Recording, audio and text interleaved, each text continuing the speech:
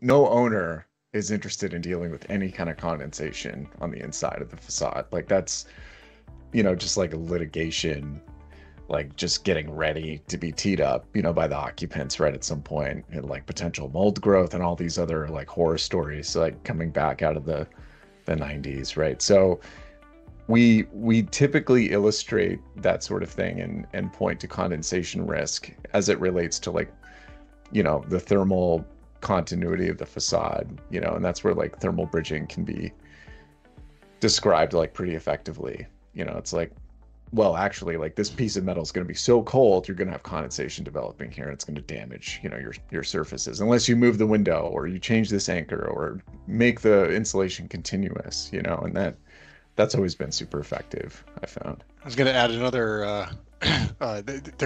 During one of the polar vortices that's happened in the past bunch of years, there was one time, I think it was somewhere in the Midwest, there was like a social media phenomenon of people posting photos of like weird things that were happening in their house because it was so cold outside.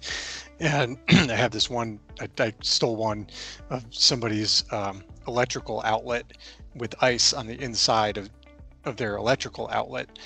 And the description had something to do with it was over their garage or something, and some addition on a house that was, and it was a perfect illustration of infiltration,